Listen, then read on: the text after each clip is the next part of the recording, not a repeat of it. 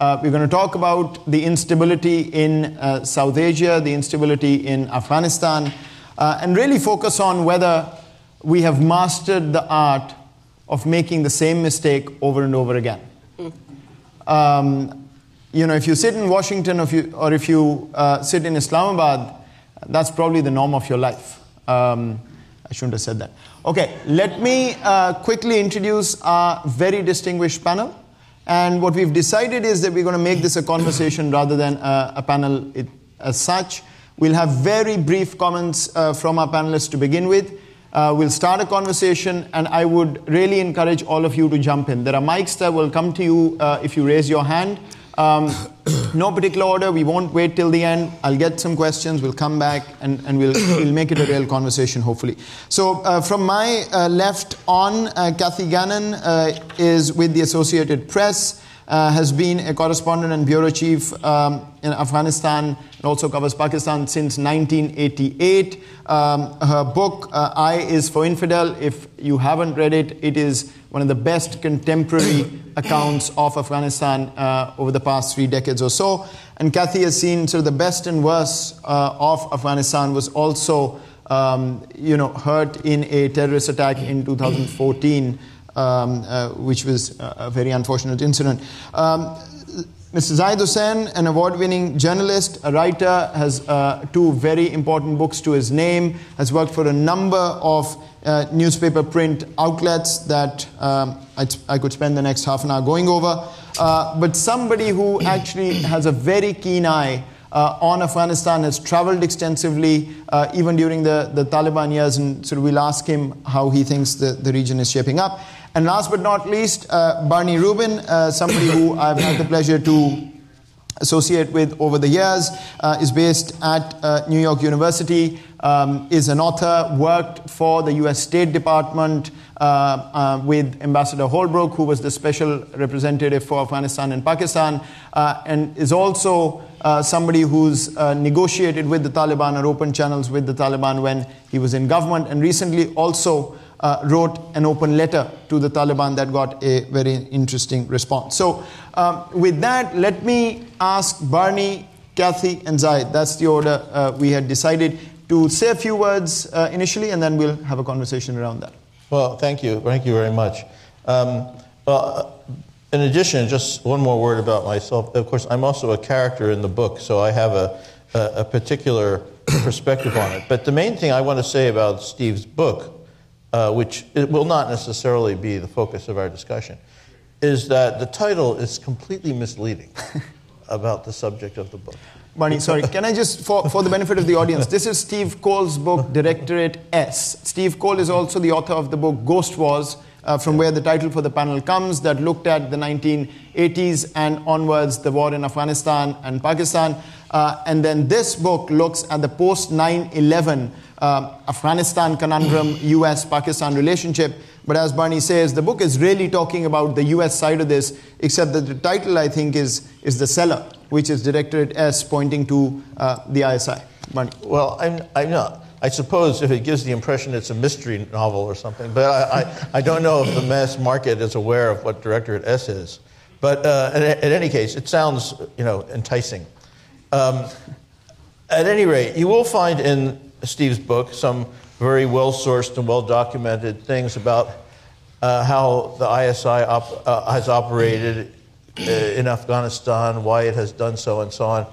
However, you won't get to those things unless you plow through about 700 pages about all the mistakes the United States has made, of various sorts, from one administration to another. And the book is over 700 pages, and with great difficulty he cut out about 200 or 300 other pages, including, Melia, one of our conversations, which would have been really an excellent story, but I won't tell it here. I won't let you report that here. Yeah.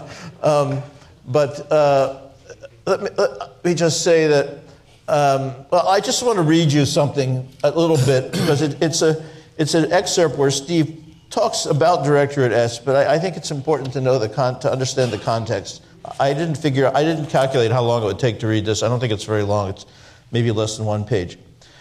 As he began sitting in on national security meetings presided over by Bush, that's President George W. Bush, or more often National Security Advisor Stephen Hadley, Lavoie, that's Peter Lavoie, who at that time was the National Intelligence Officer for South Asia, felt duty-bound to brief the material provided by the intelligence bureaucracy. But he could tell how frustrated cabinet members and deputies were with a lot of these prepackaged briefs and PowerPoints. They seemed loaded with a lot of information, but did not provide a lot of insight. Hardly anyone among the secretaries or deputy secretaries managing policy had long direct experience with Pakistan. This is a chapter about the rise of domestic terrorism in Pakistan, in particular from starting from like the murder of Benazir Bhutto and going for a couple of years after that. They might have gotten to know their counterparts in the Pakistan Army or the Foreign Ministry and formed a few impressions from these relationships and their reading. Yet their responsibilities at State, the Pentagon, or the CIA spanned the world, and it was impossible for most of them to untangle complexities within complexities involving the wazirs, the Masouds, or the structure of the Afghan Taliban's revival. Principals and deputies in Washington tended to reach a judgment, quote, ISI is the problem, unquote, for example, because of the operations of Directorate S, and then never changed their minds. It wasn't as if such a judgment lacked a factual basis. The problem was that it did not account for what had become, in 2007, a very dynamic situation. That is 1/3 of the way from 2001 to where we are now. The birth of a serious, violent domestic rebellion against the Pakistani state carried out by some of the Islamist forces the state had long nurtured. Then he goes on a little bit about Directorate S. But I think the point that we get here is that, yes, Pakistan has been involved in what, for want of a better word, I will say, is supporting the Taliban. But in the overall picture, I have to say, it does not, Steve's book does not support the thesis that we hear sometimes that sanctuary in Pakistan and support for Pakistan from outside is the main problem. The main problem is something that is touched on in that one sentence, which is that, and I hardly even mean this as a criticism, but just an acknowledgement of an inevitable fact. The United States is not capable of really understanding the situation that it has gotten itself into in that region. And there's no way that you could expect it to. One time, an example, in 2008, again, a long time ago, just at the end of the Bush administration, when I was near the end of the Bush administration, I was allowed into the offices again when they were doing their evaluations. And I was talking to Doug Lute, who was then the so-called war czar for Iraq and Afghanistan. And he had just presided over this evaluation of the war policy, and they discovered they were fighting 10 wars, not coordinated with each other, and I'll tell you one anecdote that he told me. They did. This is the famous Lute review, and they presented it to the Principals Committee, which is to say the National Security Council, but chaired by the National Security Advisor. Condoleezza Rice had insisted that they put on the front of it a one-page statistical comparison of Afghanistan and Iraq. And he said they spent much of the meeting discussing something that the people at that meeting were learning for the first time, how much poorer Afghanistan was than Iraq. This was, at the end of the Bush administration. So at one point he said to overcome some of their ignorance, they had developed an online data system. Don't worry, this is reasonably interesting. They developed an online data system about all the tribes and groups in Afghanistan, so that wherever a military unit was deployed, they could log onto that system and find out, who was in the environment or what they were doing. And I said to him, if we have a strategy that requires our military units deployed on the ground to understand Afghan tribal politics, then we have a strategy that is going to fail. Barney, that's actually an interesting segue, and thank you for that, because I know, Kathy, you focus so much on Afghanistan internally. And, there's tons of conversation about the region, Pakistan, Steve's book, but Afghanistan internally has been a country that's been in turmoil for 4 decades now. Sure. I guess what I'd like to say, because I've been spending a lot of time in Afghanistan, and a lot of time recently, actually, I've been spending in Afghanistan since coming back after this. And I think for me, a big part of the problem is the narrative has been set in Washington and the responses to the Washington narrative. And these people involved in Afghanistan are very much talking to leaderships, to themselves, to each other, and not very much with Afghans themselves. And the problems in Afghanistan, they began right from the post-2001. And this about, does history repeat itself?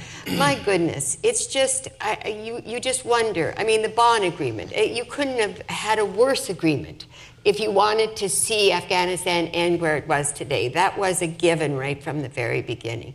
And then the unity government. I mean, did nobody know what had gone on in Afghanistan before? 1992 they came in. They went to Mecca first, swore on the Quran they'd get along, you'd get this ministry, you'd have that ministry. They immediately got into Afghanistan and started killing each other. You then put together a unity government from Washington. And I guess what has really been a bit of a heartbreaker for me to watch over and over again is how Afghans are ignored. Afghans know what's going on in their country. And just one thing, because I don't have as much to say as everybody, but one thing that is really heartbreaking, I find, is I've got friends who have nothing to do with governments and nothing to do with, who have been there during the Najib, they've been there during the Mujahideen, they've been there during the Taliban, they've been there post.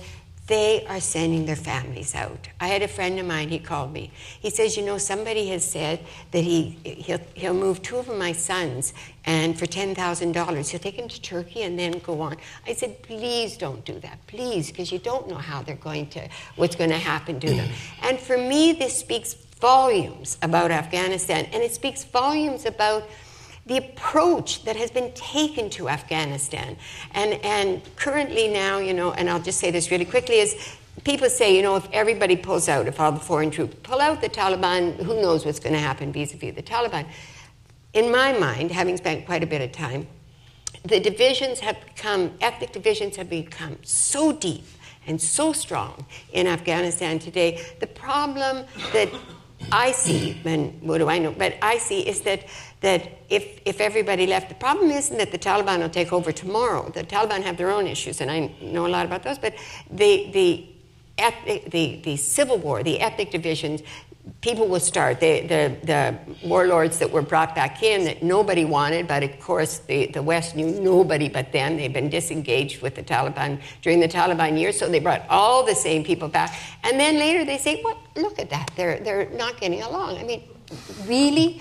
So anyway, so that's in a nutshell. I just think it's very important to bring to find the narrative in Afghanistan and talk to Afghanistans to try to figure out how do you move forward. And it's very complicated. The region, of course, Russia's involved, Iran's involved, Pakistan, of course, is involved. And so off to Zahid, who knows much more. So, if I may put two specific questions to you, and you can frame your remarks around that. One, I think there is a concern in Pakistan on the street when I have conversations, that are we headed to another 80s moment here, where the spillover is going to increase, not decrease, from Afghanistan if things go the way Kathy has mentioned. The second question is relaying my own experience for the past, I would say, 6-8 months. For those of you who don't know, the US-Pakistan relationship hit a new low this week, with both sides essentially, as if that was possible, both sides essentially putting restrictions on their diplomats who can't go beyond 25 miles in Washington, and I don't know what the figure is on the Pakistani side, but in any case, it's gotten to that level. The question I have for you is, the official meetings take place very regularly. Somebody flies from Washington or from Islamabad. Both come out saying we've agreed to something in terms of where we go. I hear a readout from both sides. Both say, yes, we've agreed to X, and there's no problem with that. And then I ask them what X is, and their understanding of what they agreed to do is polar opposite. Yeah. Both sides, a month later, blame each other for being, deceitful and liars and whatever. What is going on? Well, that's a $100 million question. What's going on? I'll take the money if you can. So let me start from this the topic which is there. Has any lesson been learned from and I'll go to your question. I think not only that, no lesson has been learned. Worse mistakes have been made. By whom? By I will say because largely the American war in Afghanistan. So basically, it's, when Americans went into Afghanistan, did they know actually what's the long-term strategy? And that's basically, that's a major problem. When we're talking about 1980s, because everything, I will not say that it's a continuation of that, but certainly is directly linked throughout whatever happened last 4 decades.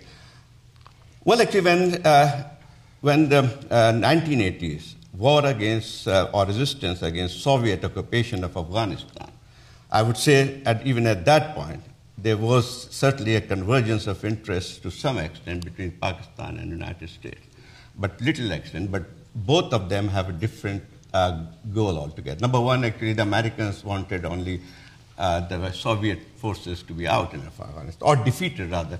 And for Pakistan, it was basically a matter that Soviet forces were on the borders. So they fought each other, and obviously soon after, they went on to different direction. 2001, it was a completely different situation. It was not that convergence of interest, but larger as it has been called a shotgun marriage. And that shotgun marriage never has to last long. And I think probably I was going through this book, Directorate S. I was very curious to understand what the Directorate S is all about, and I really wanted to know about it. And to my disappointment, as yours, that I could hardly find anything actually worth understanding that. Steve is not here, so we'll leave that for another yes. day. But okay.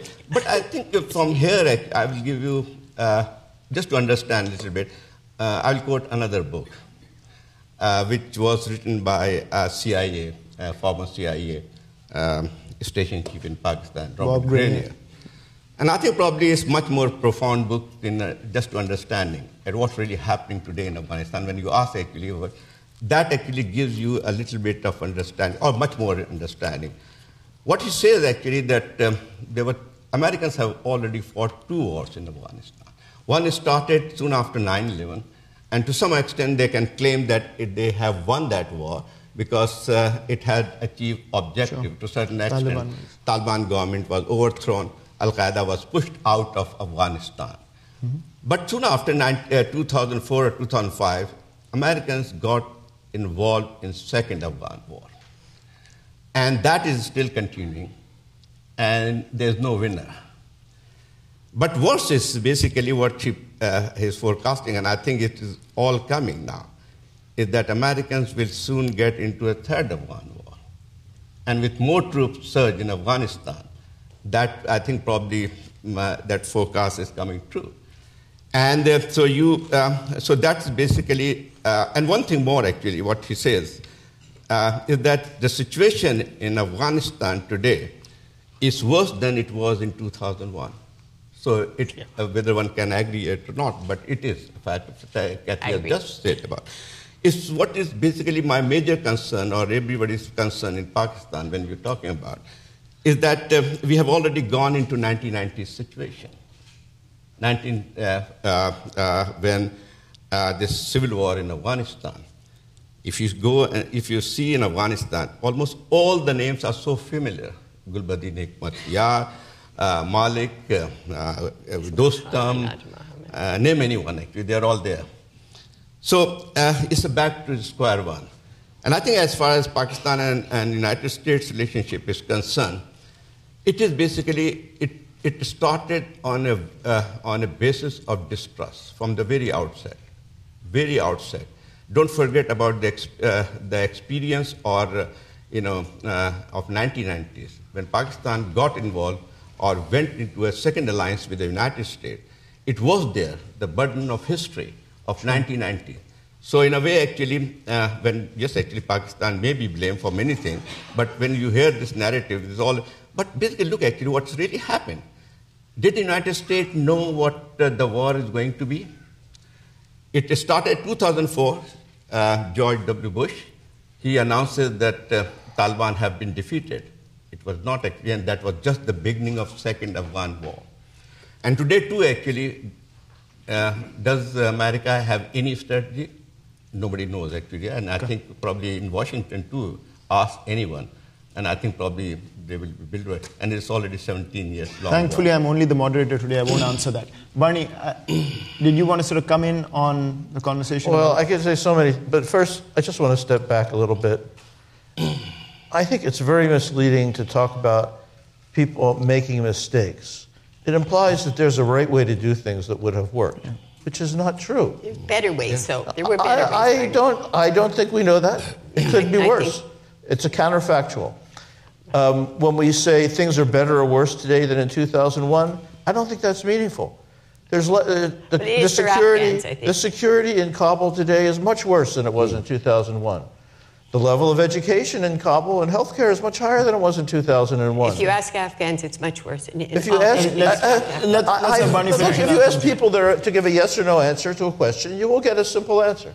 But the fact is, just what it said, that history is dynamic. There are many different things going on. Look, I spent the last 17 years criticizing what the United States and many other people, including Pakistan and others, are doing in Afghanistan. So I'm not naive, and I don't have a rosy-colored picture of it.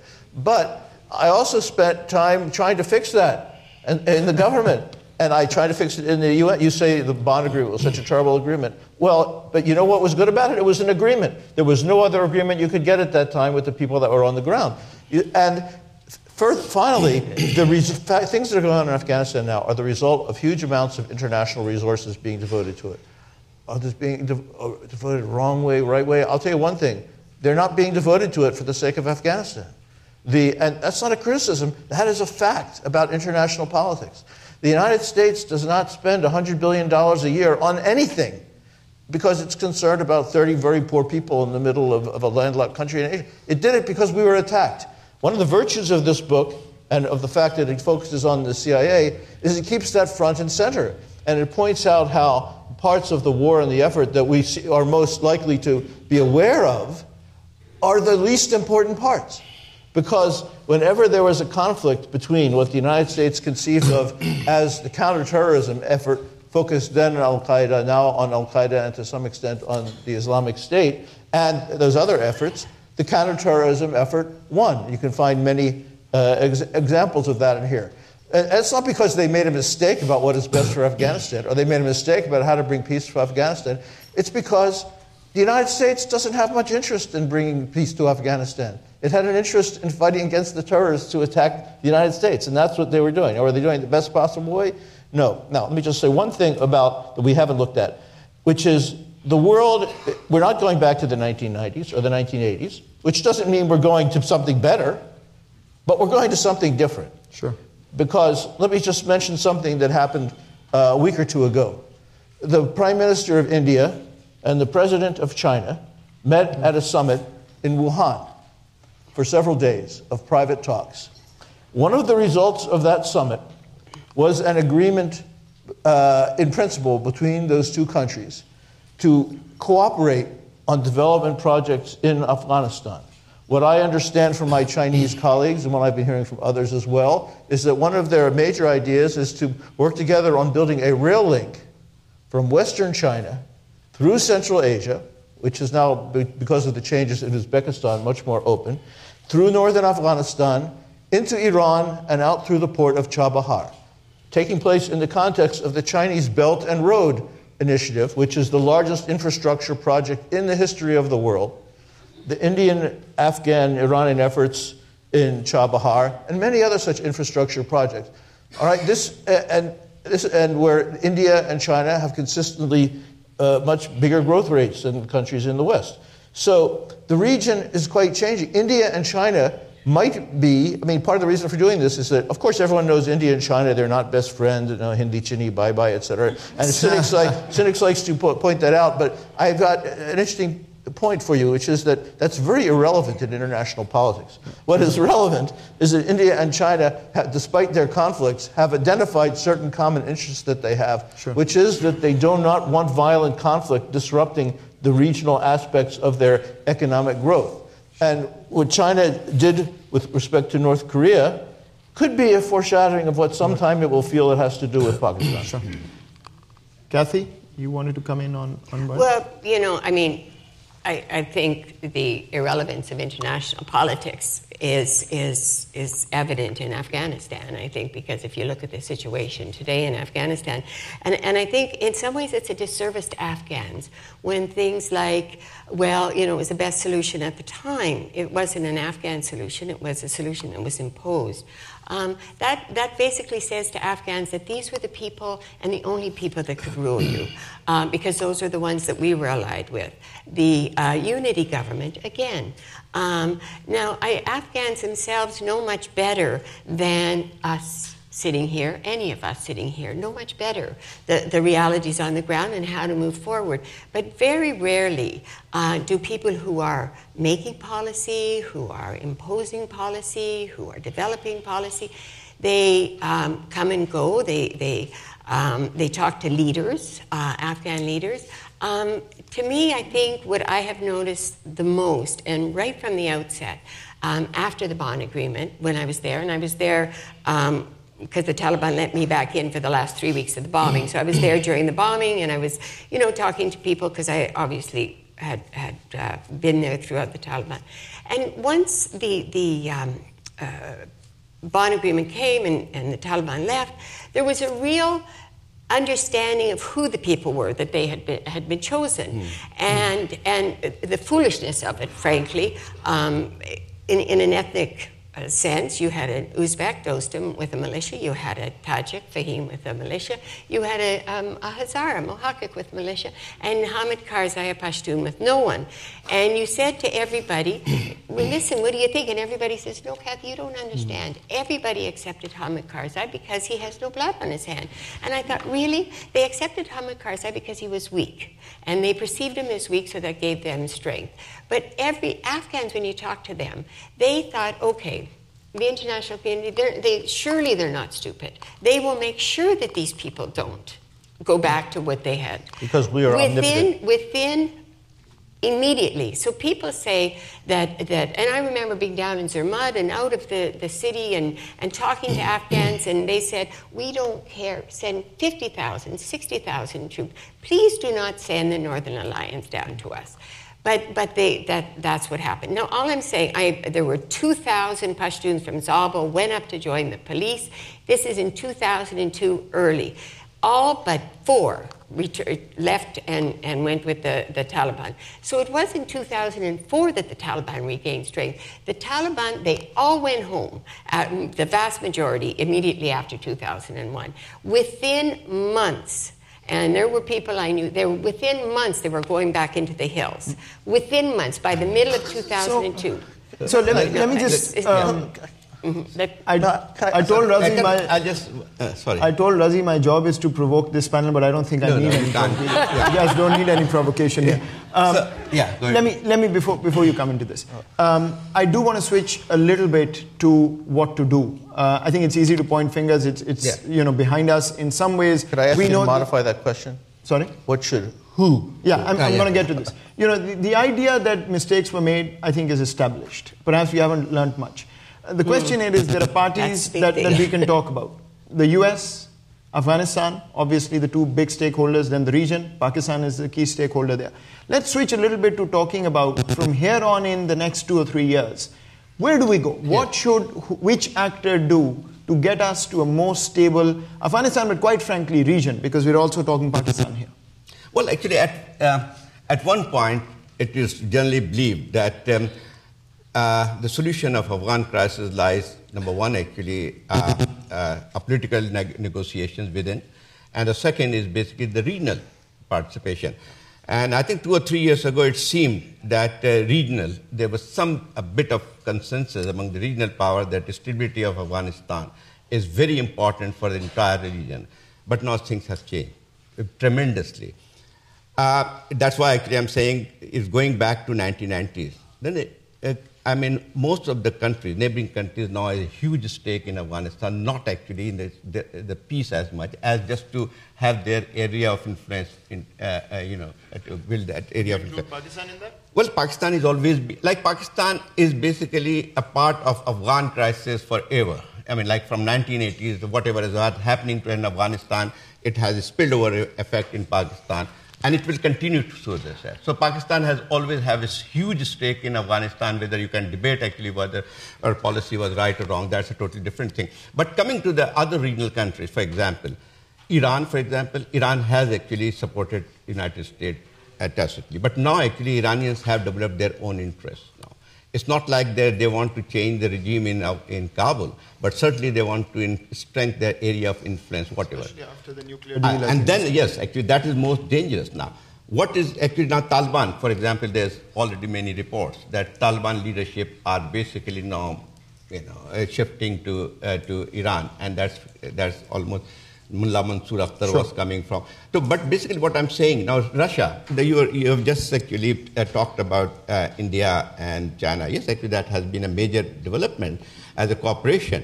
But basically can it offer any solution to Afghanistan? Well, there can be understanding that, yes, they both have interest in development of Afghanistan. But it's a secondary issue at the moment, because unless some kind of peace is restored, you can have several agreements. Other thing actually which people have forgotten about, Russian interest. Sure. Is a huge actually, because Russia is also very much concerned about the rise of Daesh in Afghanistan. And Daesh in Afghanistan, which is basically on the northern Afghanistan. 1,500. And first thing actually, that what is much more alarming is that some of the area in Afghanistan where you seem to have a much peaceful area, in northern Afghanistan, they had become actually a major center of insurgency. So what I'm feeling actually, what should be done is basically, if United States does not have a clear policy direction, even if the regional countries get united, for example, there are so many processes are going now. So can they deliver peace? I doubt it very much, because unless the United States is really interested in providing some kind of political solution. Now that I've been demuted before I'm sabotaged again, let me sort of go to the audience and see if there are... you can't hear Is he still muted? May I have my... I have to say something here. Let's get the audience. Let's get a couple of questions. No, I'll have more questions. But all right, if you insist. Go ahead. The hand up there, the gentleman there. The gentleman in the glasses. So my question really is that listening to the discussion on this panel, it seems that history in Afghanistan, or rather history as it relates to India and Pakistan, only begins in the 80s. Pakistan was left with an Afghan problem on the day of independence. We had a Durand line which had divided the Pashtuns between Pakistan and Afghanistan. Our problems begin then. And to say that the world's most powerful country in the world, with one of the most powerful intelligence agencies, remained ill-informed and ignorant since the 1950s, when America had a base in Pakistan, how can we not say that we have not learned anything from history when America inherits the British colonialism and transforms it into imperialism? Thank you. So if everybody could make their questions short, because we want to give the panelists a chance. All the way back, the lady at the back, we'll take a couple and then come back. But let's make the questions short and the answers shorter, please. We have 4 Afghan specialists sitting here. Can any one of you tell me how many American soldiers died in the Russian-American war? Question of history. Where is Professor Aisha Jalal? She's going to be here in the evening. Okay, one more right here in front, if we could, if there's a... Or you as far as I know it, not even one American soldier died in the Russian and American war. Okay? Okay. And then all the thugs and all the crooked people from around the Middle East and African countries were brought into Pakistan, and ISI today is like blamed, you see, like the most pathetic intelligence agency. They are the one who helped the Americans fight the Russians, and then the Russians left Afghanistan. Americans left all the ammunition. Let me finish. There are others who need to ask I know that. Let me finish. And then Americans left all the ammunition in Pakistan. Sure. And then the Pressler Amendment came, and Pakistan was supposed to be declared a terrorist country. You've only got into 1990. One more second, sir. And then at that time, we had Ambassador Maliha Lodhi as an ambassador. She did the greatest job, okay? Now you can carry on. She did the greatest job. She did the greatest job in preventing that Pakistan should not be declared a terrorist society. Okay, ma'am, this is just a comment. Okay, thanks. Thank you. Okay. Last question. Thank you. A question, please. Absolutely, just a question. The importance of India being in Afghanistan, and actually Afghanistan being quite at the border of Pakistan, and that the significance of Indian intervention, which is where Pakistan had to protect itself, and this was just mentioned with China, which has now gotten so involved with Pakistan, and that's actually been quite destabilizing to American interests in the area. Sure. I think the hope for peace going forward will be the Chinese as they make peace with India potentially and Pakistan, so that the fight for interest in that area. So I'm just curious about where do you see America negotiating this with the Chinese and India-Pakistan? Chinese role and incompetence of lack of information or understanding on the CIA's part as history unfolded. So, Barney, we start with you and then come If you've ever been on an American base, you would know that being an American base does not provide you with a lot of insight about the surrounding country. And you can read that in the book, too. That's true. That's true. That's absolutely true. Yes. Now, look, I'm just going to say a very few theses, which I'm sure I will not even be able to make comprehensible to most people. But one, there's no such thing as Afghan solutions to Afghan problems, because Afghanistan was not created by Afghans. The Afghanistan that exists today was created by the British and Russian colonial empires out of Afghan empires that had existed before. And it was created to be dependent, and it has always been dependent. Afghans could not decide on their own solution because Afghanistan by itself in its current state cannot afford a state. The Afghan state since the 1890s has always been supported from outside. Current situation, and there are two contradictory things that people say, and they're both true, which is if American troops leave, then the current government will collapse and you will have no stability in Afghanistan. The other thing which is true is as long as American troops stay, people will fight them. The countries of the region will try to make sure that they do not be comfortable there because they don't trust the intentions of the United States and they don't want to have permanent bases there. And therefore, you will never have stability. So the core question is there a political solution to the problem of a stable state in Afghanistan, both its security requirements and its financial requirements? Now, given the fact the United States right now is the most powerful country there, it's the predominant power, but it's not 1945 anymore. It's not even 1989 anymore because of what the things that I mentioned about the rise of China and India, also Pakistan and Iran for that matter, Russia's resurgence and so on. And the United States, certainly under the current administration, and even to some extent under other administrations, does not have the equipment to deal with a world in which it is first among equals. But the reason I think there are various things that various actors can do to prepare the way for greater stability in Afghanistan in the future. But while we have, pardon me if this seems like a partisan statement, I believe it is a cold analytical fact.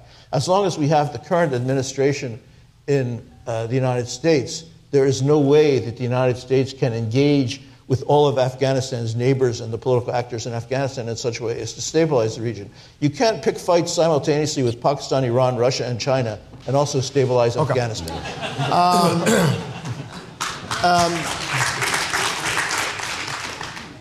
China question. China as a peacemaker in the region. You've got China-Pakistan, you've got China and India meeting, but at the same time, you've got an India-Pakistan tension. And one of the things I also want to put on the table here is, I've just sort of finished this book looking at India, Pakistan, and the US role. That's changed over decades. I talk to editors and newspapermen and sort of the TV anchors right now on the book. And the first thing they say is, but India-Pakistan is relatively peaceful. The game is North Korea and Iran right now. Clearly, nobody's looked at the line of control or Kashmir or everything that's happening there. Where does the China piece fit in the India-Pakistan piece? Because at least I'm captive to my own research. But one big conclusion I have in my book is that peace in South Asia is about India-Pakistan. You don't resolve that, you don't get peace, even in Afghanistan. Well, actually, as far as China is concerned, there's no doubt about that China's increasing presence in the region and more active role. It's no more China of about a decade ago, where it will keep itself out completely from the conflict. And it has already shown it. China is a member of the quadrilateral forum between. So that means that even for America, China's role seems to be a little bit more important. Positive or negative? Positive. I think at the moment positive, but I think there's also a limitation to that. Okay. One cannot expect China to come out with any solution of Afghanistan problem. That's not actually. That can if there's some process starts where the regional powers are involved, and if there is also some kind of understanding in the United States, because look, actually, the final, whatever is going to happen in Afghanistan, it all depends on the United States. Because the United States is present there, so one cannot, there's always a talk about, well, actually, let's regional countries unite and try to find some solution. Sure. But basically, they can't. They can facilitate peace in Afghanistan. They can facilitate dialogue, but they cannot offer a solution to that. The other thing that just Barney said, about, the Americans are not, or there's no solution, as you said, no Afghan solution as such. So I think probably, which is much more a bleak picture, which means are American forces going to stay indefinitely there? Because if there is no solution, then obviously we should also, say nothing can be done actually. Okay. So. Kathy, quickly? Yeah, I'd like to say is that I think that to rely heavily on the U.S. for a solution, granted the major power, absolutely, but I think if you look at the past 17 years, you see where the danger of relying on the U.S.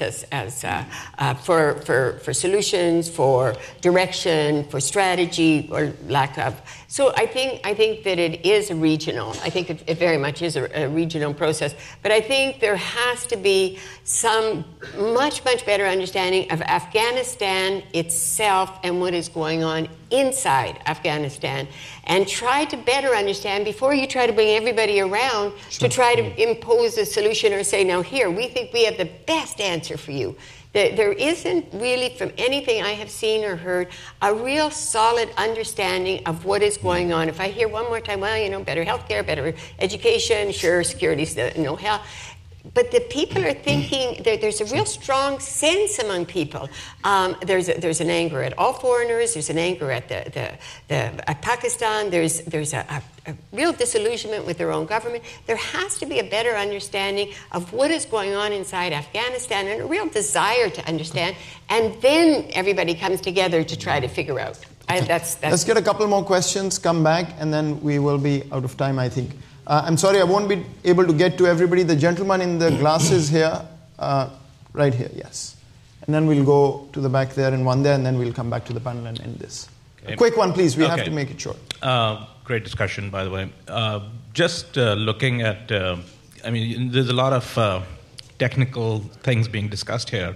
It seems like the elephant in the room that we as observers have seen over the last decades is there's a significant religious fundamental problem in that area. Nobody has even mentioned as if that is an issue here in this panel. Thanks. Yes, the gentleman here, and then we'll take one from there and come back to the panel. So it seems like we're in a deadlock. Where do you think the push for change is going to come? Is it going to be more violence in Afghanistan? Is it going to be a change in American public opinion? Is it China stepping up?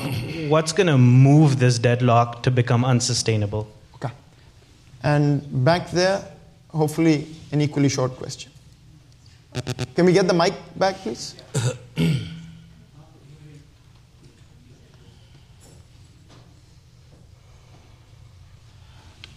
Just short, quick. Thank you. This is going to be a quick question, and this is a very interesting discussion. And my question is that all three of you have different point of views as to what the U.S. involvement should be, or whether it's been productive or not. You have an Afghan point of view. You spend a lot of time there. My question is, a country that spends hundreds of billions of dollars, sends tens of thousands of people there, there's one thing that you three agree on, is that the U.S. strategy is wrong. So how is it that the most powerful country with tens of thousands of people in intelligence trying to figure out the solution to what we're discussing here, probably the only thing you guys agree on is that the U.S. has got it wrong. Okay. So why does that happen? Thanks. Down this way? Sure. First, when does it become unsustainable? Only if it impacts the West again. If there's another attack or something like that, it becomes unsustainable. The level of violence will, in my mind, the level of violence will increase. I'm not sure at what point people say it's already off the radar in so many screens. So I think that's a thing. Why has the mistakes been so? In my mind, and this is just in my mind, that the mistakes have continued, and there's a level of arrogance, there's a level of really, you disengage with people, and so there's an imposition of solutions. There's a belief that this is the way it is, and so I think anyway, and so. And it's imposed, and again, and I keep going back to this, and as there has to be an understanding of what is really going on inside of Afghanistan and among the people. And that doesn't say, I'm not trying to play down the role of Pakistan or of Russia or of Iran or of China, but I'm saying there has to be a much better understanding of what the people are going through, thinking, if you're going to try to move forward with a solution, and then you bring everybody, all these people in, saying, yes, this is the problem, we should do this, we should do that, and then you impose it on the people without really understanding what were the big problems in the first place, and when are they dissatisfied. Kathy, if you were to ask the audience you're talking about, if you could give a one-liner, as impossible as it is, what is their solution?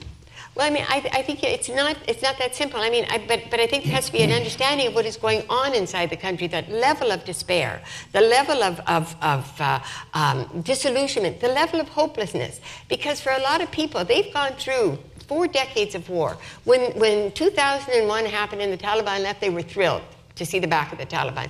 They had hope. Maybe it was overextended, it was everything. But today, now these are people who have never left that country. Mostly you engage with people who've come post-2001, but I'm talking about people who never left this country. They were there during Najib, on and on and on. The level of hopelessness is a real issue that has to be dealt with, that is part of the problem. But anyway, I mean, there's not just one. I'm just saying that all the solutions come from outside, and I think as a result, it doesn't come up with a solution that is workable within the country, and people don't have a clue. I think there was a question about what could be the push which will compel United States to have. I think Afghanistan has been off the radar for quite some time, and it's getting more and more remote. And with the new development, with the Iran nuclear, Americans pulling out from Iranian nuclear deal, and then situation in the Middle East, and as you have just mentioned about Korean Peninsula, trade war with China, all those factors are getting into it. So at this point of time, I was talking to a very senior ex-official, U.S. official, and said, look, actually in Washington, Afghanistan is basically completely, out of, table. Off the radar, yeah. And so basically, if it is the situation, then Afghans are left to their own. And what is basically much more worrisome, as I said earlier, is that it is a civil war, isn't it? Like, for example, I used to be in and out of Kabul, but I went after a very long time, but Kathy been there. But what I witnessed last visit about 2 months ago, I've never seen that situation. security situation. And when and everywhere actually this post and this uncertainty, kind of uncertainty, and there is no realization about the insurgency has already taken a new dimension with the rise of Daesh. Although people say, okay, there's not a force with that, but basically most of the attack which has taken place in Kabul and they targeted the civilian, they are basically conducted by Daesh. Sure. So, well, actually, it means, as you asked me, the situation is getting worse and worse. More attacks are coming. Okay. Barney, give us some good news.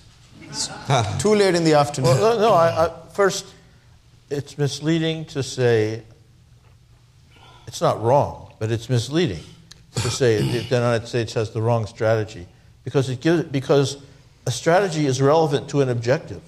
And it's very likely that those of you who are saying that do not have in mind the same objective that the United States had in mind. When Rumsfeld vetoed the agreement that Karzai made with the Taliban leadership on December 6, 2001, it's not because he had a different strategy for achieving peace in Afghanistan. It's because achieving peace in Afghanistan was not the reason that the U.S. went into Afghanistan. It was to punish the terrorists and those who harbored them. And they didn't even think about peace in Afghanistan. So so that's one thing. Now, as far as what is going on in Afghanistan, one thing that's happening in Afghanistan is that the past 40 years have seen a tremendous rise in political and military mobilization by all sectors of the population. And a buildup of state structures, ineffective as they are. And what we can see as a result of that is what we have seen in so many other countries in the world and what you would expect, a rise in political competition among identity groups. And in fact, recently one case is the government is issuing electronic IDs. For the first time, there will be an official manner in which every citizen is connected to the state. And because of that, they have to put some words on it to say what it is. And they cannot agree on the word Afghan, because the word Afghan is ambiguous. And sometimes that ambiguity is good. But now, because it can no longer be ambiguous because of this mobilization and state formation, and it's creating huge conflicts about about they want identity. to put the ethnicity on the cards. This is where the conflict is. They want to put the conflict ethnicity. is the word Afghan. Okay. So what I will say is, if we have no reason to believe, we can't ask the question, how will Afghanistan be stable? We don't know if that it will be. But if it does, this is my hypothesis about the one way it might work, it would be a systemic change in the region, not something in Afghanistan. Southeast Asia 40, 50 years ago was not in such a better condition that Southwest and Central Asia is in now. What happened there? Did they find indigenous political solutions to all those countries? No. What happened is that Chinese and Japanese economies expanded, the range of opportunities expanded, and all those other things became relatively less important. Okay. That is what could happen over a course of decades in this region. Good. I'm being asked to wrap up, so one word, 2025, Afghanistan better or worse? No, the whole point of my last remark was that I'll say this, the worst person to ask about that is an expert in Afghanistan. That's true. Because what will happen between now and 2025 to Afghanistan does not depend on Afghanistan. I think probably nothing can be predicted. You said 2025, we don't know what's going to happen till 2020. Okay. So I think probably is such a changing situation as ever in Afghanistan. Kathy, make a prediction. Come on. No, I learned a long time ago not to predict on Afghanistan. I also learned a long time ago there are no experts on Afghanistan.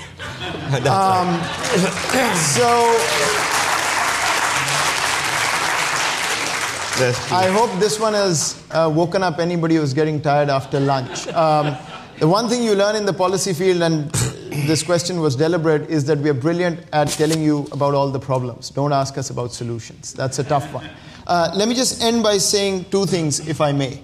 One, there was conversation here, US-Pakistan, there were questions. I will say, as a Pakistani sitting in Washington for a number of years, in the middle of the policy space, we've gotten to a point where the US and Pakistan mistrust, the level of mistrust is so deep that both sides are almost drawing sadistic pleasure out of pointing a finger at the other. And the only thing I want to put on the table for everybody is we can go back and have another hour's conversation. No policymaker has ever been able to give me a solution to Afghanistan in which Pakistan and the US don't work together. So we have to be careful in where we end up, but that relationship at the end of the day remains crucial not only for Afghanistan, Pakistan, but the whole region. The last thing I'll say is let's leave by keeping in mind that what we've talked about here is essentially interstate politics. We've talked about competing interests. We've talked about countries not getting along and blaming each other. At the end of the day, the tragedy of the region is that it's the individual humans and the citizens of that region that continue to suffer. So in the hope that we actually get to a point where we can make it stable for the average common Afghan, Pakistani, and everybody else, let's thank our panelists for being here.